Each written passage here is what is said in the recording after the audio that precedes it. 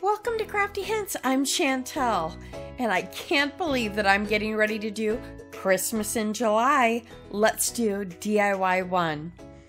I started out with these little wood blocks from the Dollar Tree, and I just used a clamp quick to make sure I didn't have any gaps.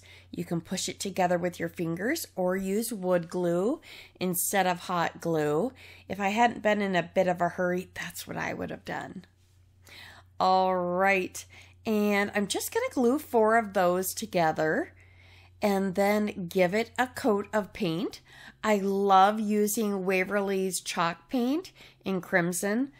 I use gloves with that one because it's so pigmented that, it's just such a vivid color, and it definitely, I don't want to say stains your hands, but it's going to stay there a minute or two. It takes just a little scrubbing. And then I used malachite to make the green color. And then I love this little gingham ribbon. I got I guess it's buffalo check, maybe gingham. I got it in white and then I got it in red. It was a 2-pack on Amazon. I'll link that below because it was a really good price and it was 50 yards. So holy cow, 150 feet. Perfect for that upcoming Christmas season. Now, I made some tiny little bows for my little gifts. That's what we're making.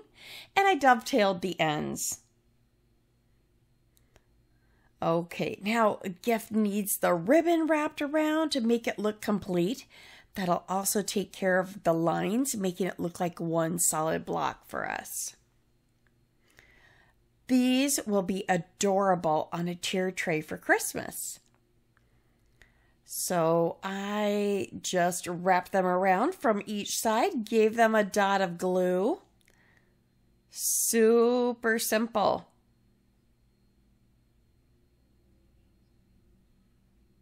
Make sure your ribbon's all straight and then give it just a dab of glue. It just needs the tiniest little amount.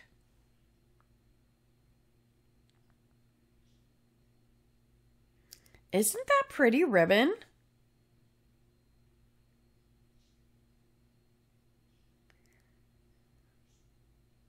I think this gives it just a little bit of that farmhouse, but yet a little bit of a traditional look also.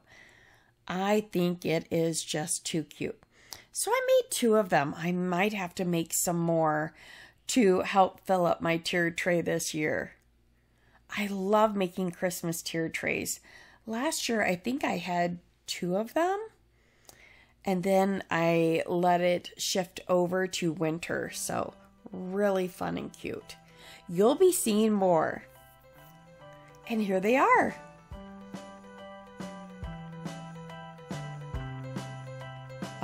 And a couple sneak peeks.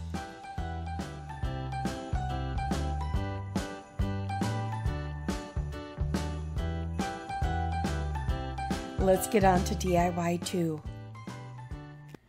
Okay, I took this toilet paper tube and I marked it off at 1 inch.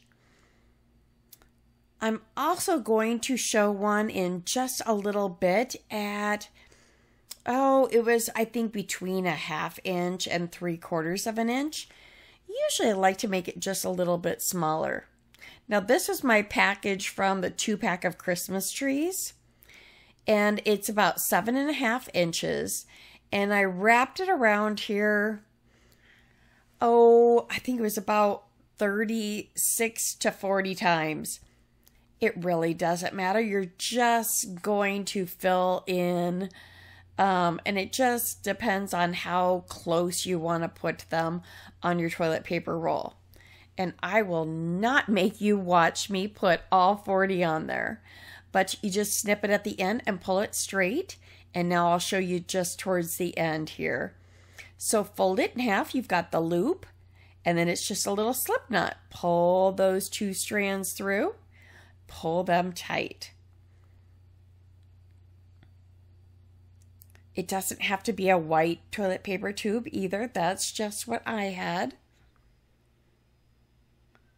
Now, these are adorable as ornaments. You can make garlands. You can personalize them in any color you want. You could do a couple different colors together. Again, as I say, your imagination's your only limitation. You could use super thick, chunky, maybe not super thick. You could use a chunkier ribbon, or excuse me, yarn. Okay, so I've got them all on there. Now I'll just get them straight, make sure everything's on there just the way I want it. Now push it through the other side. That's going to push our knots to the inside, and it gives it just a nice finished edge, like you actually flipped up the edge of your hat. Just making sure those are nice and straight. Now I put a couple of cotton balls in there. That'll fill up the top of my hat.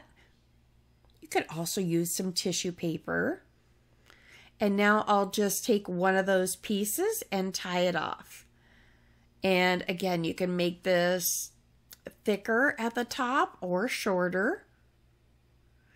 And now just trim it down and make the little poof on top.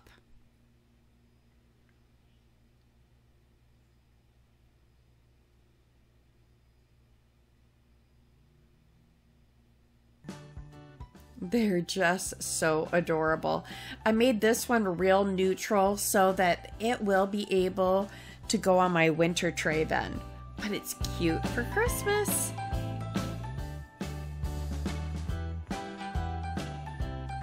So cute.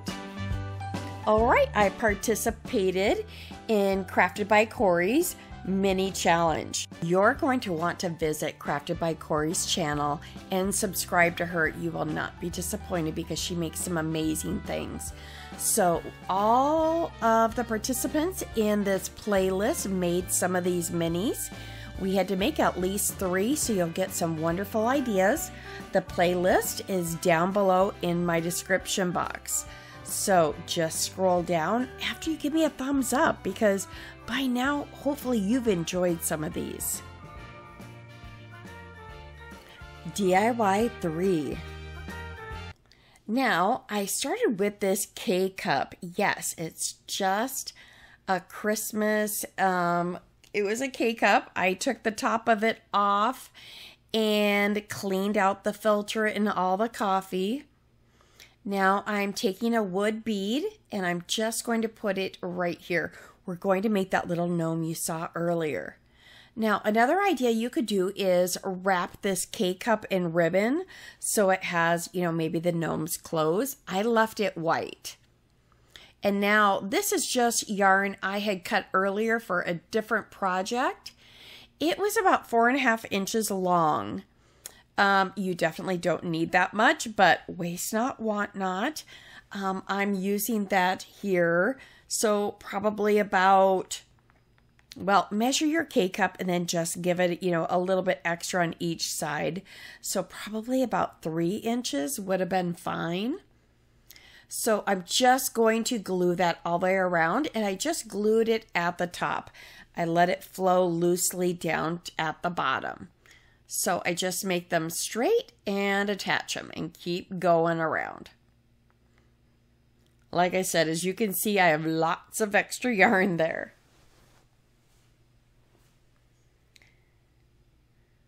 So I'm just going to give that a bit of a trim. I didn't want to over trim because I was trying to decide exactly how I wanted this to sit on my tabletop or in my tier tray.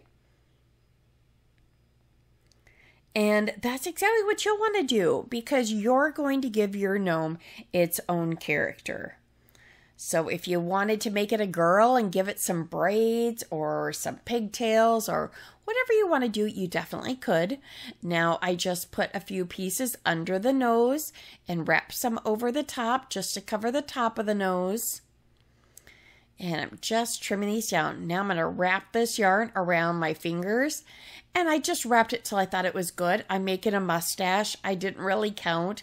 I don't know, maybe it was 10 times or so. Tied it in the middle. And then I'll just snip those off so that on each side I will have his mustache. Then you kind of want to just hold it up to it, measure it a little bit, taper it, give it a mustachy look, and then just wrap it up around his nostrils. And still, it'll need a trim, right? But let's get that across the top. I wanted that all off the top, and I'm also just making this just a little bit thicker down under his nose. I just thought it should be a little bit thicker for his beard. You know, his beard and his hair kind of all come together, but with his mustache and everything, I just wanted it to go and flow right together.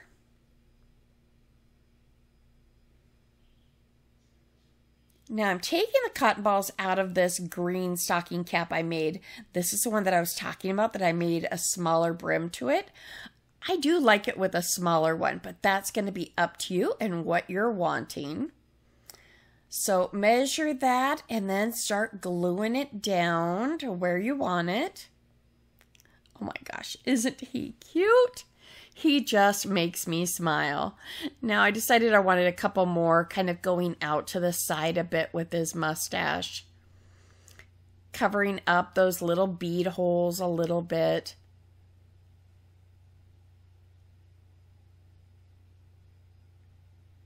Wouldn't this be cute for someone, you know, to take to work and have it just sitting on their desk? Or you could put a hanger on it and it could be a Christmas ornament. But of course, it's adorable little mini on my tiered tray.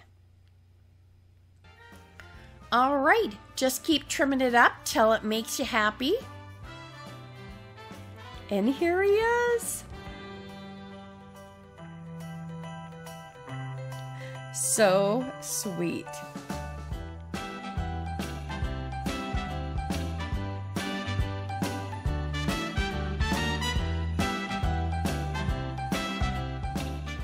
Let's get to DIY 4. Okay, I have 2 of the tumbling tower blocks from the Dollar Tree.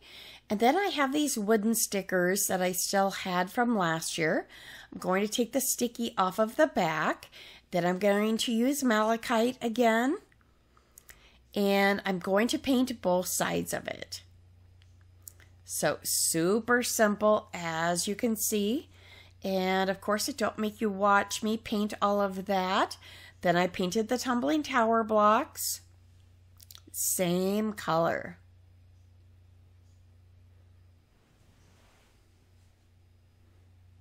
And just give it, you know, a pretty good coat. Now a little bit of hot glue after it's dry. I flipped these around so you can see the wooden stickers had like the little ornaments on them. I'm going to have that facing towards the back. And if I put it in my tiered tray, you're not really going to see it, but you'll also see that I cover that up in just a moment as well. So I'm going to use spackle. I love this Fast and Final. I got it at, I believe, Home Depot or Menards. It dries super white. It doesn't have, you can use a Dollar Tree. That works just fine. I would mix just a little bit of white paint with it so that it gives you a brighter look. But this Fast and Final dries so super nice and white, and it's fully set within 30 minutes. So I just kind of played around putting this on here so that my trees look like it has a fresh snow on it. And I guess I kind of think about it, how's the wind blowing? You know, is there more snow on all of the right side of the trees? Just continue to play with it. I use this coffee stir to apply it. That's one of my favorite craft supplies is these coffee stirs. I bought a package of 1,000 of them off Amazon. Goodness, it's been a couple years now, but I use them in so many different crafts. They work to frame out things. I really do like them. I don't know if you can find them at your grocery store.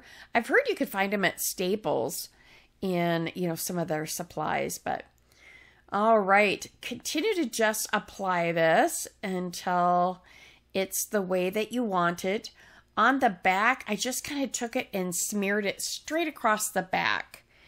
And then I still, you know, put some little dips here or there in case you could see this on the tiered tray, but I really just gave it a flat smear on the back for the most part.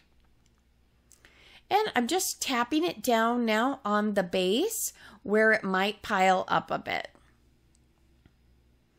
And so layer this however you want.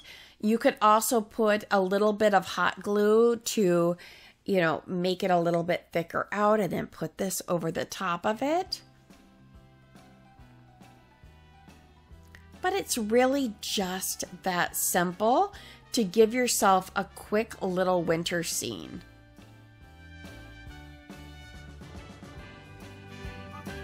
And here they are.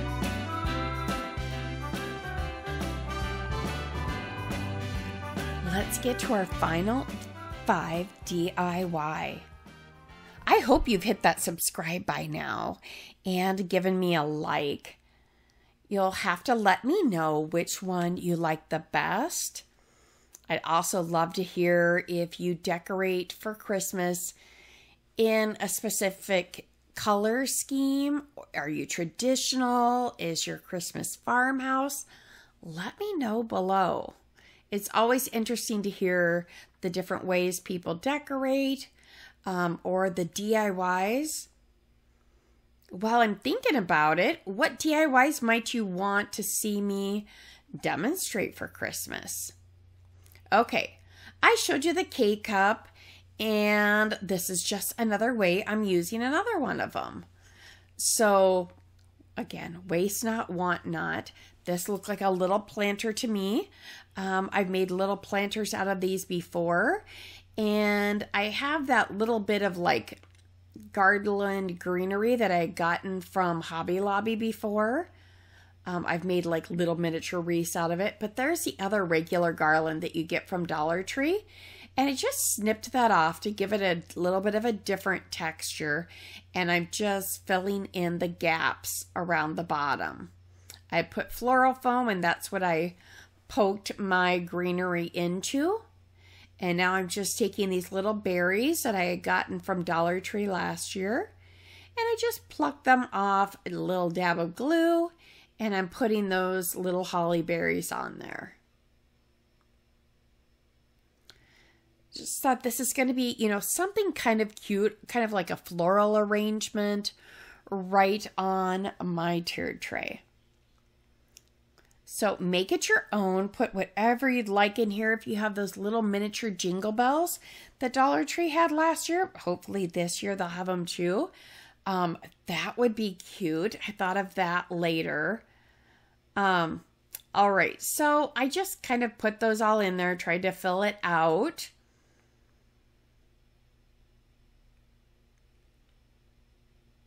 Next, I took these pine cones. And this is another crafty hint. Right now, more of the pine cones are starting to fall, depending, I guess, where you are. But these are falling right outside my house. And I just snipped the top of this one off to make a mini pine cone.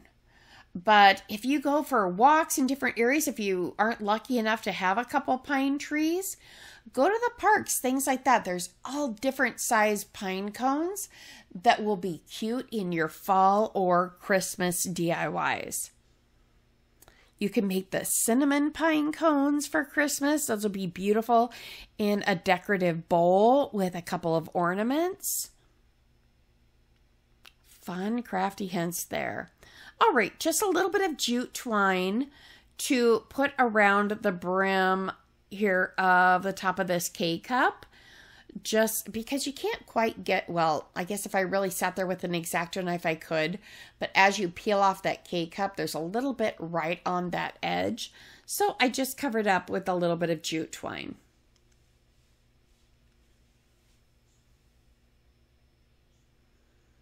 And then I'm going to take the baker's twine and wrap it around just underneath that rim. I believe I decided to go with 3 times around.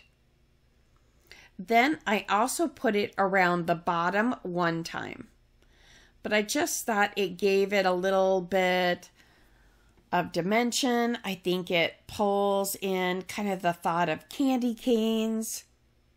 I think it's very cute. I want to thank you so much, though, for joining me today.